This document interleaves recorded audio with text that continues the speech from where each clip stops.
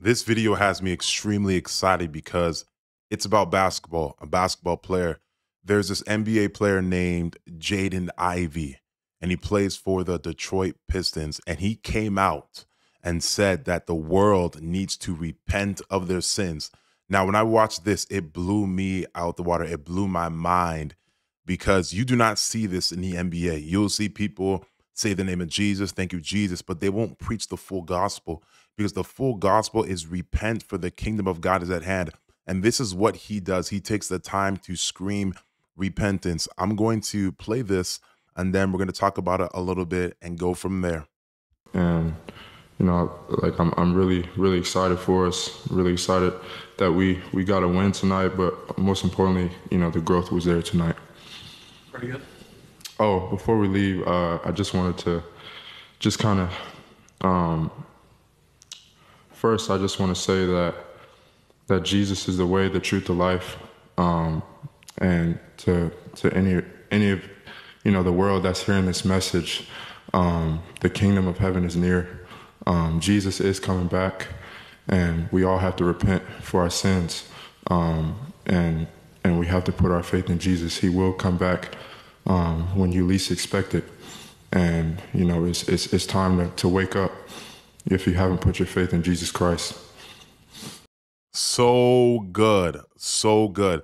Listen, he's in the NBA. Okay. He plays for the Detroit Pistons. He is making millions of dollars, and he took the time to tell the world to repent of their sins because the kingdom of God is at hand. Now, there are a lot of people that believe, being in professional basketball is secular. It's has nothing to do with God and whatnot. God is raising up people to be in certain secular arenas to preach the gospel, not to compromise.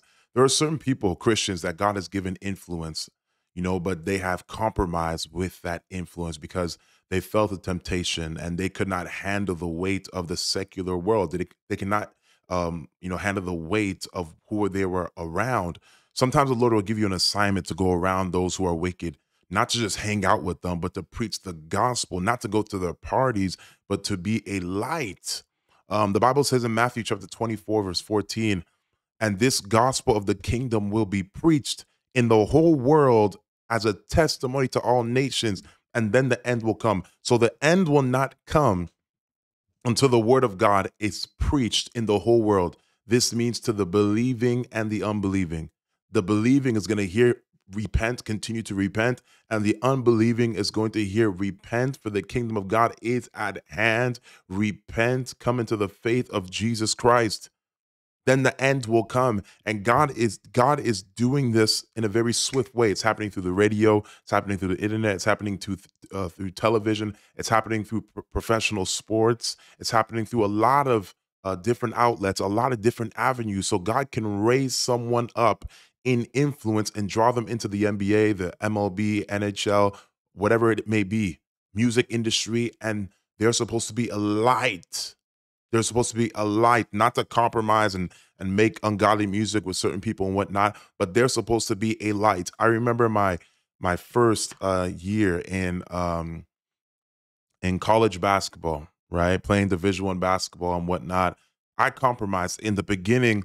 You know, I wasn't engaging into the alcoholism, going to the club, sleeping around, doing drugs. I wasn't engaging into those things. I would stay in my room and pray because there was a big opportunity, especially coming from Canada. And I'm playing Division One basketball. And I remember some of my teammates thought I was like gay because I wasn't going out and doing all these things. I remember being in the apartment, and then girls would be over. Girls would be over, and like my boy wanted me to be like what is it called? Like a wingman, or to take this one for the team, or because this girl brought her friend, and I'm just in the room and I would not come out. I would not do it at all. And so my teammates thought I was gay, but I was really trying to work on my relationship with the Lord and walk in repentance. And it came upon a time where I felt the temptation. And then throughout the rest of the year, there was conviction, but that conviction kind of like, it kind of went, the voice of conviction kind of got smaller and smaller and smaller because I continued to live in sin and ignore the voice of God. Okay. And it caused a lot of hindrance in my season that year and going forward because I kept living in sin. So, for those of you that are young, for those of you that are looking to play Division 1 basketball or go play professional basketball, you have to make sure that you keep up with your repentance and you secure your position in Christ Jesus. Do not allow yourself to be influenced by your friends or the world. Do not do those things, because once you're out of university, reality hits. I played pro and whatnot, but once you're out of university, real life will hit. And all those people you lived in sin with ain't gonna do nothing for you. Even when you hit the pros, you know, do not engage into the things of this world, because your soul matters more. The Bible says, what does it profit a man to gain the whole world but lose their soul? Your dreams, your goals, and your aspirations isn't your purpose. Your purpose can be connected, it can be entwined in your dreams and your goals. There's a purpose to why you're playing basketball. God can use that arena, God could use that influence, God could use that platform for his name's sake. But you need to make sure that you repent of your sins. And listen, Jaden Ivey just coming out and screaming repentance, screaming out loud. It reminds you of like John the Baptist. Repent, for the kingdom of God is at hand. And that is the gospel. And Jesus Christ is coming soon. And a lot of people do not believe in repentance and whatnot, but the Bible talks about repentance all throughout the Bible. All right. So make sure that you repent of your sins. Make sure that you are bold as a lion and you're a Christian that has the works of a Christian, that has the works of repentance. Make sure you're not just someone that just sits there. All right. The Bible says in um, Matthew chapter 4, verse 17, from that time, Jesus began to preach, saying, repent, for the kingdom of God is at hand. And Jesus is coming like a thief in the night. We do not know the time, the hour. We don't get caught up in those theological debates and whatnot. But we know, because we don't know the time and the hour, we are to position ourselves, secure ourselves in the Lord by keeping up with our repentance. And the Bible talks about keeping up with your repentance. The Bible talks about these things, and these are things that we have to do. Matthew chapter 3, verse 8, bear fruit in keeping with repentance, keeping up with your repentance. So the only way to bear fruit as a Christian is keeping up with your repentance. You understand me? Luke chapter 13, verse 3, no, I tell you, but unless you repent, you will all likewise perish. And Jaden Ivey knows this, and he is a multi-millionaire. He's a millionaire, right? I don't know how much money he's making legitimately, but he's a millionaire playing in the NBA, calling for people to repent of their sins. Sins. Do you understand me? Repent, for the kingdom of God is at hand. And some of you may say, repentance is not for Christians. The Bible says here, Acts 17:30, the times of ignorance God overlooked, but now he commands all people everywhere to repent. It's not cool to get to the top and sleep around and get drunk and go to the club. It can seem fun, it can seem satisfying to your flesh in the moment, but it's going to lead you into hell.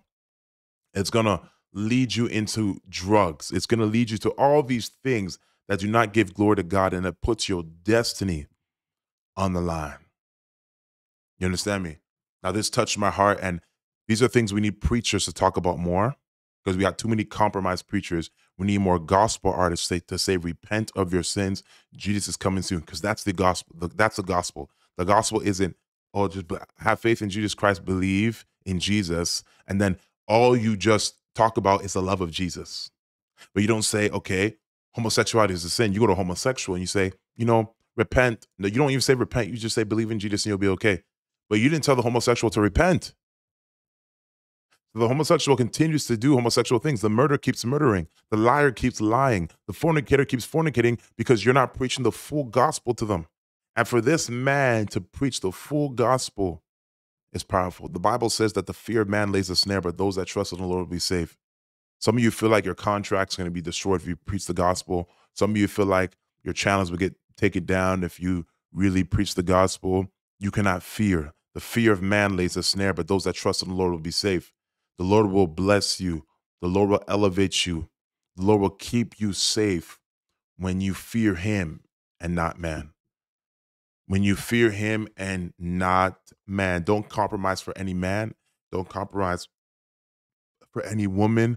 When I was playing, um, when I was playing basketball in university, all the women know you, and for the woman, all the men know you. You get invited to parties. It's just peer pressure to drink, peer pressure to get drunk, peer pressure to do all these things, go to a club, peer pressure to do some crazy stuff. All those things happen. And it's gratifying to the flesh for a moment, for a time. But I'm telling you, there's a day where you'll stand before God. And I love Jaden Ivey for this spoken word that he has given unto the world, unto the world. And Jesus Christ is coming soon. And now's the time to repent of your sins.